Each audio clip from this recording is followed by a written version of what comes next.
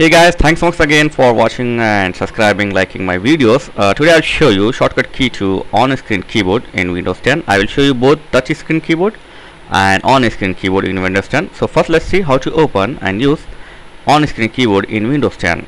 So here, just in the start, just type OSK like on-screen keyboard. This is a shortcut OSK. Type this and hit enter.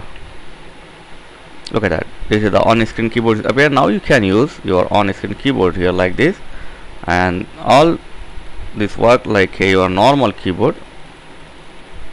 Okay, here you can see the options. Okay, you can choose your keyboard layout, page down, page up, whatever.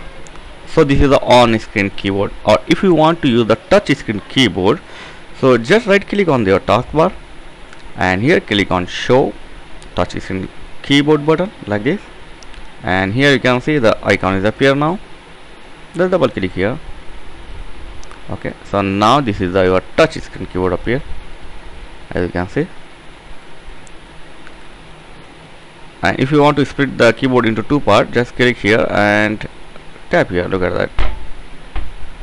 And if you want to get the normal, just click here. That's simple.